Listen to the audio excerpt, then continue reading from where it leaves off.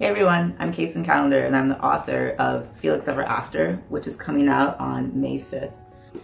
Felix Ever After is about 17-year-old Felix Love, who has never been in love, and he's very aware of the irony of his name. He thinks that he might be one marginalization too many because he is Black, queer, and trans. He thinks because of his marginalizations, people just don't find him lovable. He's wrong, of course. And the story starts out with someone putting Felix through a transphobic attack. They take pictures of him before he began to transition and puts up a gallery of that and deadnames him. And so Felix goes on this quest for revenge against the person he thinks that it might have done it, Keen. And then he turns out to be wrong, and that kind of lands him in this quasi love triangle, where in the end he has to figure out that what's most important is that he loves himself, regardless of what anyone else around him thinks. So, you know, I have been stuck in isolation for 30 days. I've not gone outside at all because of the pandemic. And, you know, I think that, you know, this is difficult for everyone. This is hard for absolutely everyone. But I think it can be really hard for queer and trans people also, like myself, because we already kind of have a difficulty finding our people. We already found ourselves in isolating situations before. We're definitely in an isolating situation now. So, you know, I want to put importance into, you know, making sure that you have people that you feel support you. Unfortunately, even though we're going through a pandemic, the transphobia, the anti-queerness doesn't stop. I myself actually just kind of went through a transphobic attack of my own. And it really took being surrounded by people that I love and I know love me virtually, of course, to really kind of get me through that. So if you find yourself in a situation where you feel isolated, the only advice I can give is to try to find that community, whether it's online. I'm sure there are other people who are also struggling with that. I've been lucky enough to find, to start building more of a community online through Twitter, through social media. I know there are a ton of Facebook groups for queer and trans people. I think that that could be a really great way to find community that we all need right now. So I'm going to go ahead and I'm going to read from the beginning of Felix Ever After. I love this book. I know I wrote it, but I still love it. So I'm going to read. I'm going to read the beginning, and I hope you all enjoy. Okay. We push open the apartment building's glass door out into the yellow sunshine. I feel like that was really loud. A truck just passed. I'm going to start over.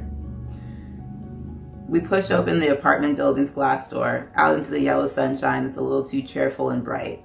It's hot as hell. The kind of heat that sticks to your skin, your hair, your freaking eyeballs. Christ, why did we sign up for this again? Ezra says, his voice hoarse. It's so early. I could still be asleep. I mean, 11 isn't technically early. It's, you know, about halfway through the day. Ezra lights a blunt he pulls out of I don't know where and offers it to me, and we suck on the last of it as we walk. Reggaeton blasts from a nearby park's cookout. The smell of smoke and burning meat wafts over, along with the laughter and screams of kids. We cross the street, pausing when a man on a bike zooms by with a boombox blasting Biggie. We walk down the mold-slick stairs of the Bedford Nordstrom G-stop, sliding our cards through the turnstile just as a train rumbles up to the platform. The train doors slide shut behind us. It's one of the older trains with splotches of black gum plastered on the floor, and messages written in Sharpie on the windows. R plus J equals forever. My first instinct is to roll my eyes, but if I'm honest with myself, I can feel jealousy sprouting in my chest. What does it feel like to love someone so much that you're willing to publicly bare your heart and soul with a black Sharpie? What is it like to love someone at all? My name is Felix Love, but I've never actually been in love. I don't know. The irony actually kind of fucks with my head sometimes. We grab a couple of orange seats, and Ezra wipes a hand over his face as he yawns, leaning against my shoulder. It was my birthday last week, and we got into the habit of staying up until 3 in the morning and lying around all day. I'm 17 now, and I can confirm that there isn't much of a difference between 16 and 17. 17 is just one of those in-between years, easily forgotten, like a Tuesday, stuck in between sweet 16 and legal 18. An older man dozes across from us. A woman stands with her baby stroller that's filled with grocery bags. A hipster with a huge red beard holds his bicycle steady. The AC is blasting. Ezra sees me clutching myself against the ice-cold air, so he puts an arm over my shoulders. He's my best friend. Only friend, since I started at St. Catherine's 3 years ago. We're not like that. We're not together like that, not in any way, shape, or form, but everyone else always gets the wrong idea. The older man suddenly wakes up like he could smell the gay, and he doesn't stop staring at us, even after I stare right back at him. The hipster gives us a reassuring smile. Two gay guys cuddling in the heart of Brooklyn shouldn't feel this revolutionary, but suddenly it does. Maybe it's the weed, or maybe it's the fact that I'm much closer to being an adult, but I suddenly feel a little reckless. I whisper to Ez, want to give this guy a show? I nod in the direction of the older man, who has straight up refused to look away.